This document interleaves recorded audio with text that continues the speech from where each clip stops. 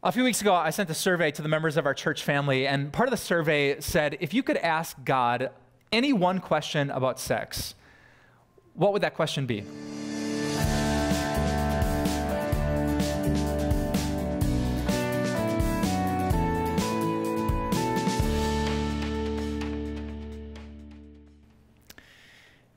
And you know what the most common response I got to that was?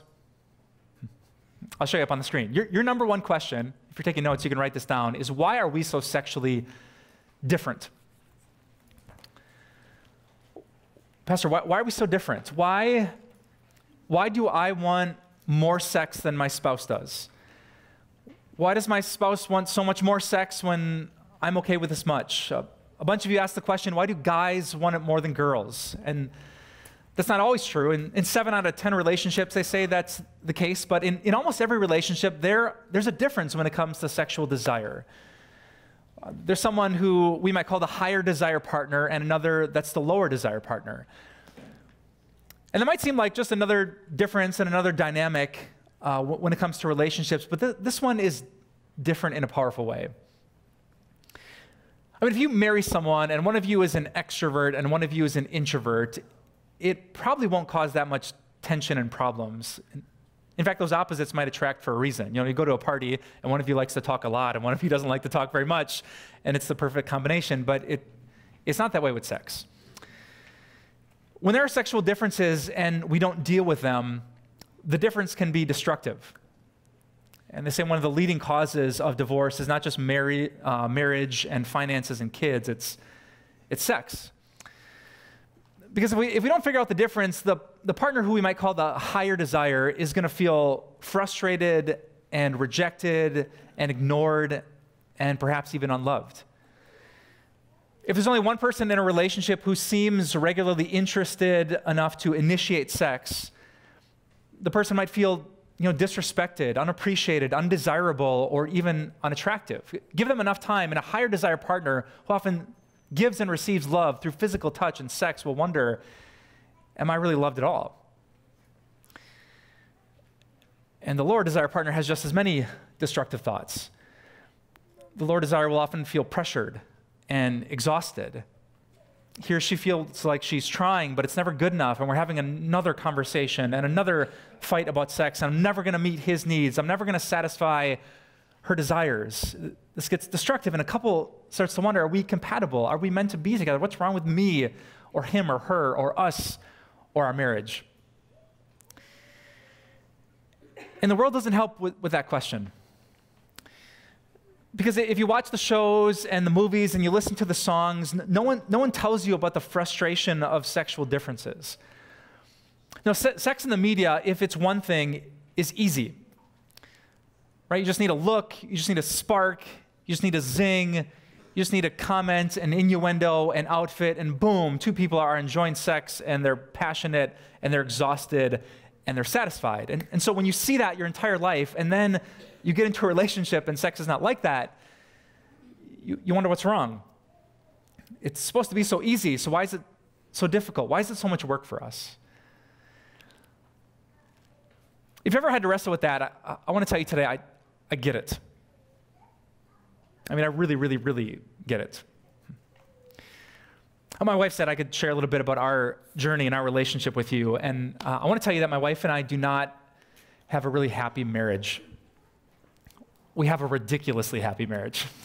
Like, can I boast to the glory of God right now? We love being married so much. We got married when we were 22 years old, and I'm so glad we married young because it's been the best earthly thing that has ever happened to me. Someone gave us some advice early in marriage that you should try to pray together every day, you should go on a date every week, you should get out of town every quarter, and you should vacation together every year. And we haven't done that perfectly, but we've tried to, and it's been so good for us. We never get sick of spending time with each other. We laugh together. We loved it. We're going to date each other until we die. I adore my wife. We are on the same page spiritually, financially, relationally, as parents. No disrespect to any of you married couples, but I would not want your marriages because I love having mine. But after 7 years of being married, do you know where we were? In a therapist's office. You want to guess why? Why are we so different?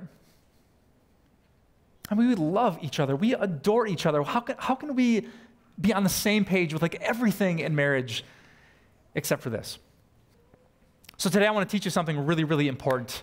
And just so you don't miss it in case you fall asleep on me, let me give you the big idea right up front. I want to teach you today from the Bible that sex is work. That sex is good and sex is from God, but if sex is going to be good and what God intends, it will be work. And that's what we learned from the very first time that sex happens in the pages of the Bible. Last week I told you that the invention of sex pops up on page 1. God says to Adam and Eve, be fruitful and multiply, enjoy sex. And he says it's very good. And page 2, we find out that Adam and Eve are naked and unashamed, but we never hear about them actually having sex until Genesis 4. And how God describes their connection, that the first act of intimacy is meaningful and it's beautiful, and I don't want you to miss it. Here's what that passage says. Genesis 4, verse 1. It says, Adam made love to his wife Eve. And the verb there is everything, right? He made love. He didn't just have sex, he made love.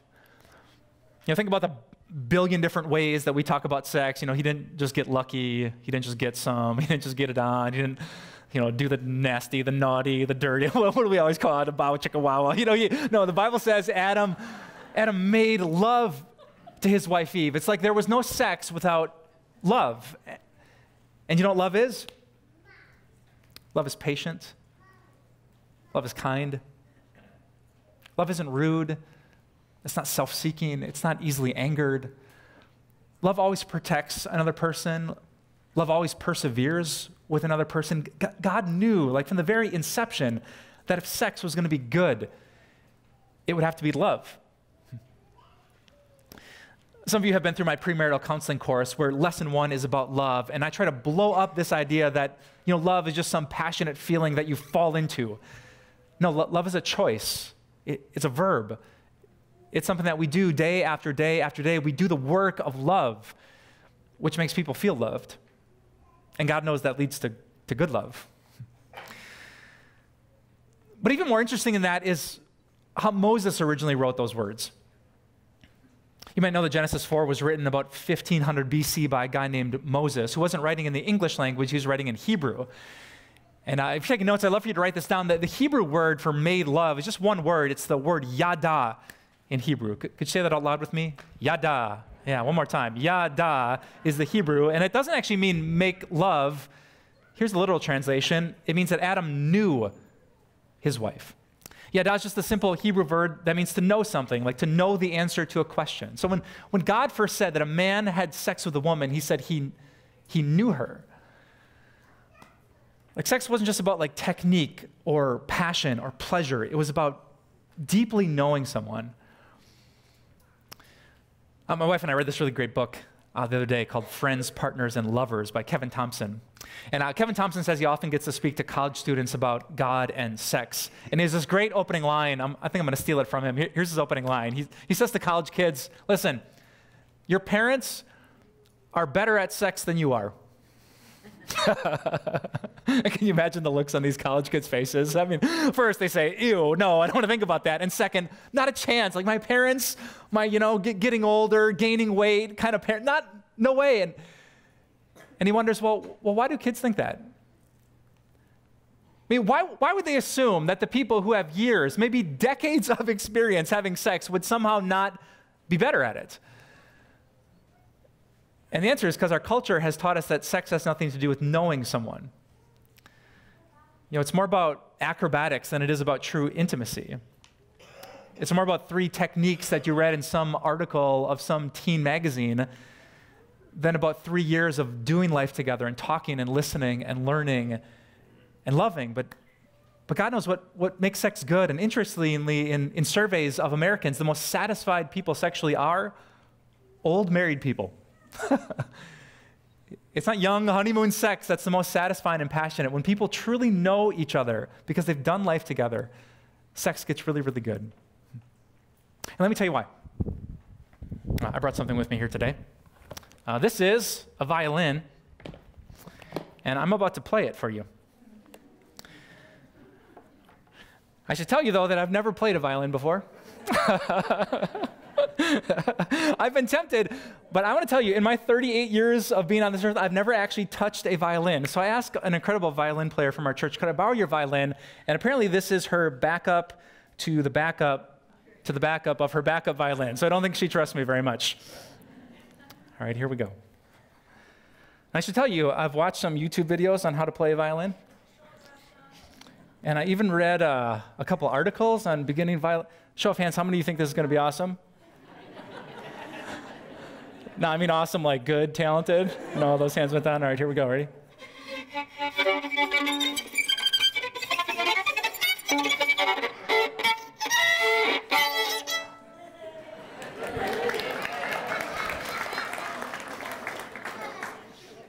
Wow, that just happened.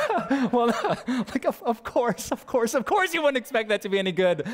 I've never done it before, so why would we expect that about sex?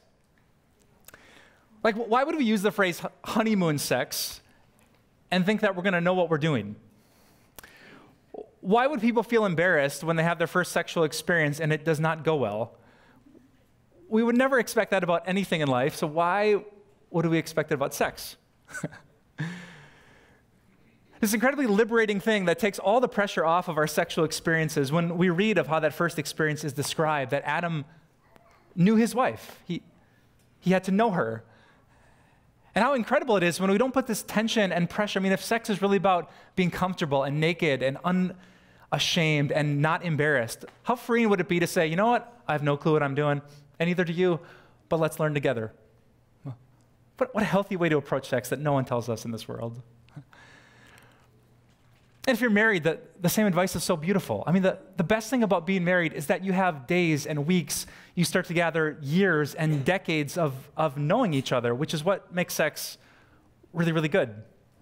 I mean, you have a chance to study your spouse, to take notes, to learn from the times that go well and the times that don't, for the times you fight and fall on your face and truly connect and are intimate. If you're willing to be a student of your spouse, you'll learn what makes sex really, really good. So I'd ask you questions like this, like when does your spouse feel most connected with you? Like, is there a time of day when she's just like energized and alive? Is she a morning person or a night owl? What's the best time that her mind is going to be most engaged in with it? Well, what kind of man did you marry? Is he spontaneous? You know, if he's in the middle of some work, if he's returning emails, like if you interrupt that and hit on him and put in the moves, will he be annoyed because he really wants to get this job done and check this box, or will he be flattered and willing to put his work down? Do you know that? Do you know your spouse's love language? I mean, is it gifts and flowers? Is it time together? Is it talking and praying and holding hands? Is it a back rub? Is it a thoughtful note? Is it a flirtatious text? Is it an emoji in the middle of the workday? What connects? What kind of person did you marry? Are they comfortable with sex, or do they get nervous about it? Can you spring new ideas on them in the moment, or do they panic and get afraid?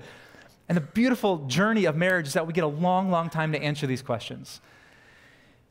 And if we don't see sex as something bad or shameful or taboo, if we can actually talk about this and gain knowledge, we can truly find the foundation that makes sex as beautiful as it can be. It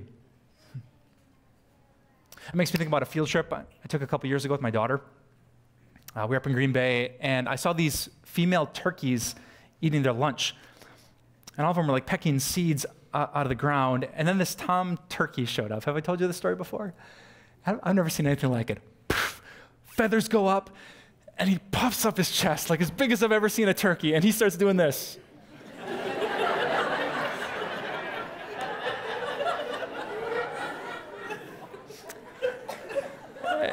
And none of the female turkeys look up, so we...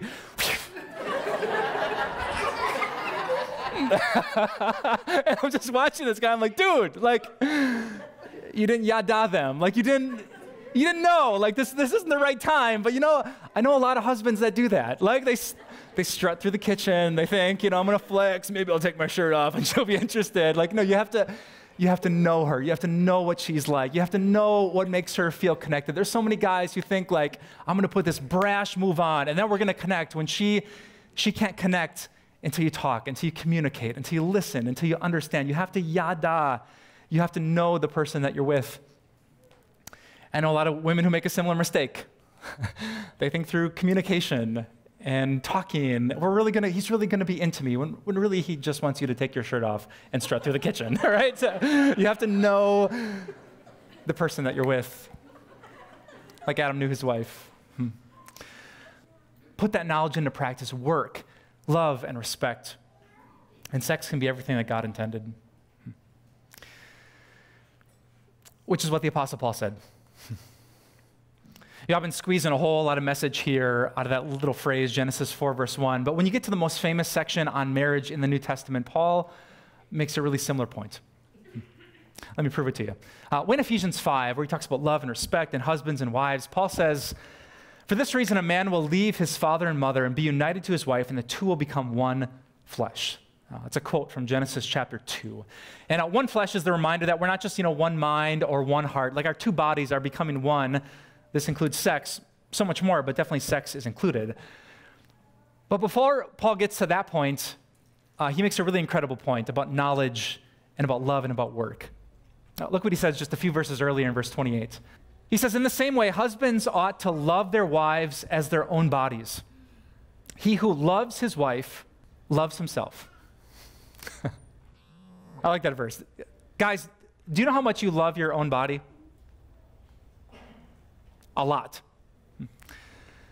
You might not like the pounds you've put on since high school, but I guarantee you that you love your body a lot, and here's the proof. You know your body, and you work on that knowledge. You know immediately when your body is cold, and you do the work of putting on a sweatshirt.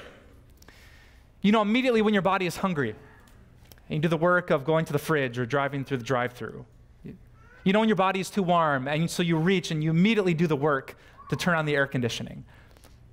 A man loves his body because he knows it well, and he's willing to do the work to meet his body's needs. And what does Paul say, even before he gets to sex? In the same way, husbands ought to love their wives. They ought to know from all their days and hours and conversations, they ought to know what makes their wife feel loved. And they ought to do the work to meet those needs. Before Paul gets to sex, he wants to say this: know your wife. Ladies, know your husband. Put that knowledge into practice. Do the sacrificial work of love. And then you're truly ready to become one flesh in all the ways that God intended that to be. I might summarize it the way Paul did a few verses earlier. In verse 21, he said, "Submit to one another out of reverence for Christ." You love Jesus. You've been moved by his unconditional love. So submit. Serve each other. Put each other first. And then marriage and this beautiful gift will be what God intended. And I think really that's the answer to your question. So many of you ask me, well, why are we so sexually different? Why is this so challenging? Why is this so much work? And if you're taking notes, here's my answer to that question. God's answer is because those differences let you make love. Because when you do the work for someone, they know that you love them. And imagine if both of you in a relationship wanted the exact same thing sexually, you could be totally self-centered and self-serving when it came to sex. But if you're different, then it forces you to love. Then if you're a higher desire partner and your spouse isn't interested when they say no, but instead of pouting and punishing them or turning to pornography, instead you're patient and you're kind and you still serve, they'll know that they're loved. And if you're the lower desire person and maybe you're okay with sex once a month or once a week, but you pursue more than that, what is your spouse going to know? Not just the momentary pleasure of sex, but that they're actually loved, that you're willing to do the work because you value your relationship and you value them as a spouse. So the differences open up something so much bigger that God cares so much more about, and that's love. But I made you a promise when I started this conversation that every time we would talk about sex, we'd talk about something else, and that something is forgiveness. And before I say amen, I'm going to keep that promise to you, and I'm going to remind you of something that I had you write down last week. I want you to write it down again, that sex is forgivable. And maybe you're a person that didn't do the hard work of waiting, and you jumped into sexual pleasure before God wanted to give you that good gift. Maybe you were the higher desire partner, and you didn't do the work of being patient and being kind, And you turn sex, which is supposed to be so good and comforting and connecting, into a point of tension and conflict and division. Or maybe you were the lower desire partner and you didn't do the work. You thought of what was easy for you, and you worked for the kids and you worked for your boss, but you didn't work for your spouse. And they had nowhere else to go. They made a commitment to you that they would explore their sexuality nowhere else but you, and you gave them nowhere else to go. If that's you, and man, that's been me. How amazing is it that sex is forgivable? That despite the mess, Jesus is crazy with his forgiveness. He's so incredibly patient because Jesus Christ did the work. That's what the Apostle Paul said. Paul gives all this good advice. A husband should love his wife as his own body, submit to one another, love and respect, serve, become one flesh. But in the middle of that, do you know what Paul spent the most words on? Jesus. Look what he says in Ephesians chapter 5. He said, husbands, love your wives. And he goes on a big tangent. Just as Christ loved the church and gave himself up for her to make her holy, cleansing her by the washing with water through the word, and to present her to himself as a radiant church without stain or wrinkle or any other blemish, but holy and blameless. Isn't that incredible? If you believe in Jesus Christ, you are the church that Paul is talking about. Look what he says, that Jesus Christ loved you. He loved you. He didn't just have a feeling. He did the work to love you. He is patient with you. He's not easily angered with you. He does not keep a record of your wrongs. He always protects your soul, and he always perseveres in love. And he didn't just say that. He didn't just write that in a Hallmark card. Paul said Christ loved the church and gave himself up for her. And we tattoo crosses on our bodies. We put them up in our churches because Jesus showed the extent of his love, and he worked his way all the way to the cross. Why? Well, Paul says to make you holy. You know, holy means, it means you can look in the mirror and you don't have to be mad anymore.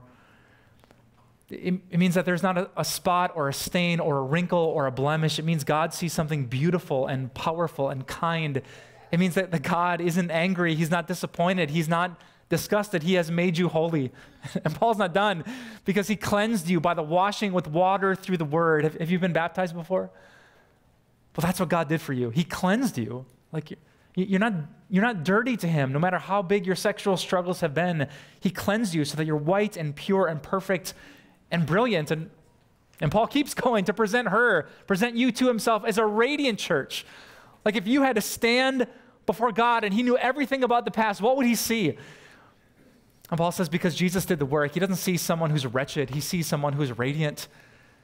He doesn't see someone who disgusts him. He sees someone who delights him. We are the bride of Christ, and he is not disappointed with his bride because there is no stain, there is no wrinkle, there is no blemish.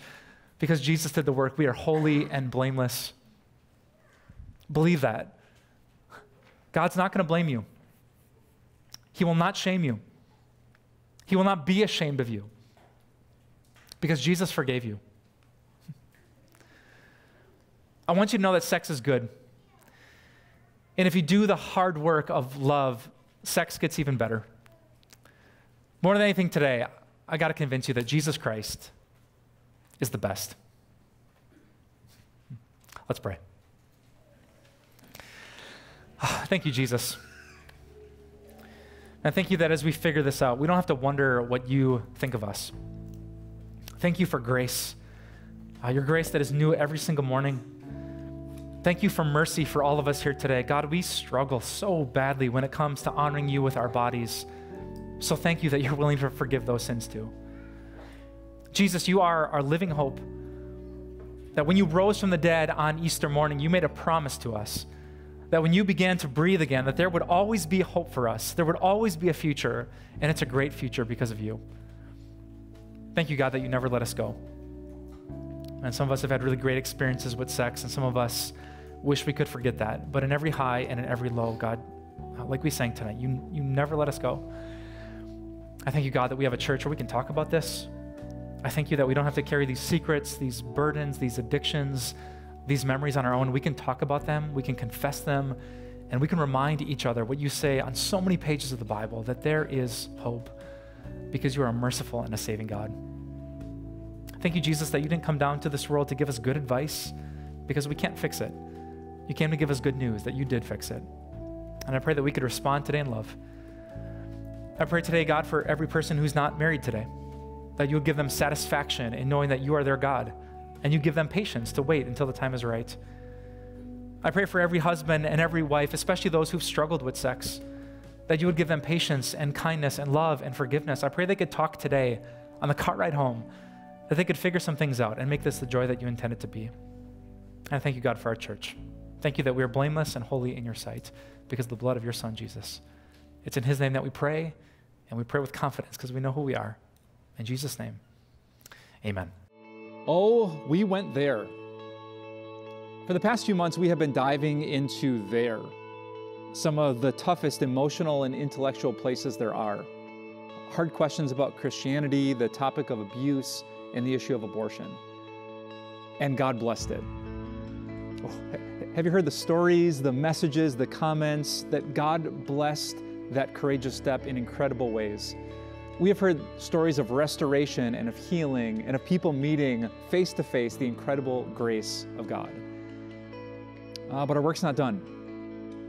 There are lots of people who need the healing truth of Jesus Christ. They have yet to know the depth of his grace, and that's where we come in. Some friends just like you have offered an incredible gift, a $150,000 challenge grant. This means that paired with that grant, your gift is going to go twice as far to bring twice the healing, twice the restoration, and twice the grace. Just like Jesus, we don't shy away from tough topics. We bring all of his truth and all of his love to hearts that need it the most. As our way of saying thanks for your financial support, we want to send you 2 of Pastor Mike's books on another sensitive topic where the world needs the perspective of God's Word. Sexpectations, The Word Says It All, and Sex is Complicated, Let's Talk About It.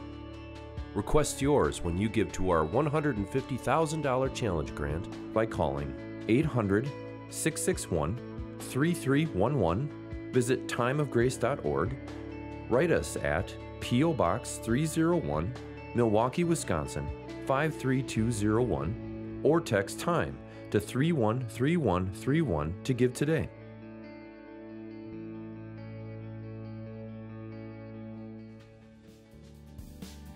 Time of Grace doesn't end here.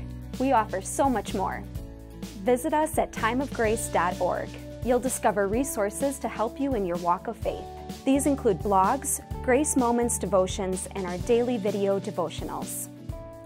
Connect with us on social media. Join our Facebook group where you'll meet a strong community of believers. Follow us on Instagram and get an inside look at our ministry. And if you need someone to pray for you, call us or submit a prayer request. Thank you so much for your support. We'll see you here again next week.